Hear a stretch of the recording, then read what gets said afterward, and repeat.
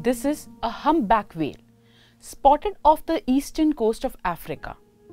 It has set a new record for one of the longest and most unusual migrations. It traveled for more than 13,000 kilometers from South America to Africa. It was seen in the Pacific Ocean of Colombia in 2017 and then several years later near Zanzibar in the Indian Ocean.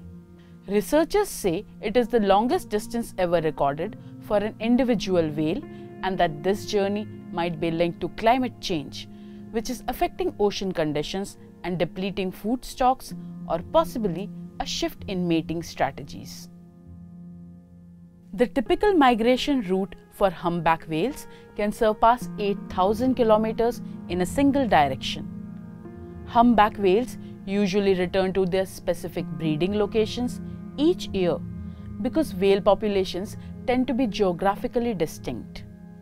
This particular humpback whale, however, traversed almost double their usual distance and across multiple oceans. One theory for the unusual migration of the humpback is that climate change is altering the abundance of the tiny shrimp-like krill that they feed on, forcing them to travel further in search of food.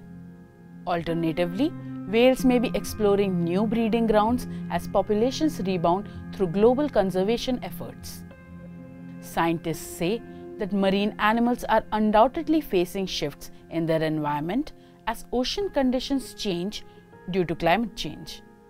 But how these changes will specifically affect migration patterns remains poorly understood. For example, the habitat of bowhead whales is closely linked to sea ice, which is rapidly melting due to climate change. To track the whales' migration patterns, the study authors used a platform called Happy Whale. It enables researchers, citizen scientists, and whale watchers to record sightings and then identify individual whales by their flukes using a modified form of facial recognition. A whale's tail or fluke print is as unique and identifiable as a fingerprint.